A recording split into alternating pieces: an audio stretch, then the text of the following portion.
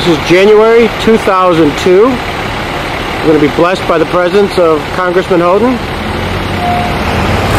Here we are, ready to go on to phase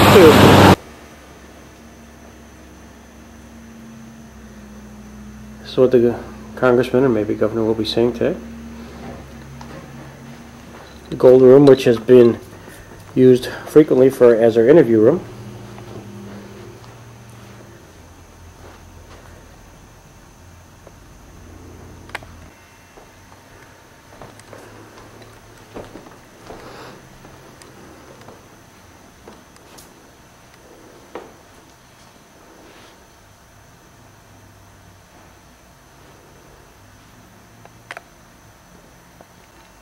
Here's a case which exhibits Robert H. Jackson's masonry career.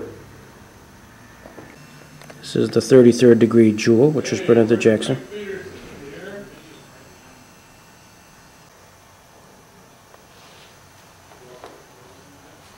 Sword, case, hat, and Bible.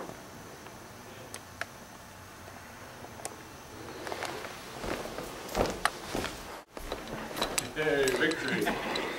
That's right. That had taken the name of a famous politician, Sure. but you know, as we left, Frank McAman, who used to run the Gerald Ford Library and went back to run the Dirksen Center, he said, you know, we had a problem as the persona of Dirksen faded. It was more difficult to do certain things. We had to find a mission. But he said, in the case of Jackson, he said, you know, his ideas seem to be getting younger, even though the persona's faded, you know what I mean?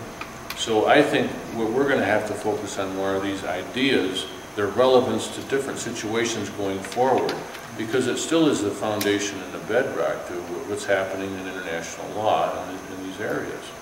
And of course, he was willing to give up the life he could have had for Congress. He says, the least I could do is be his county chairman. But he says, don't ask me to stay on any longer than that.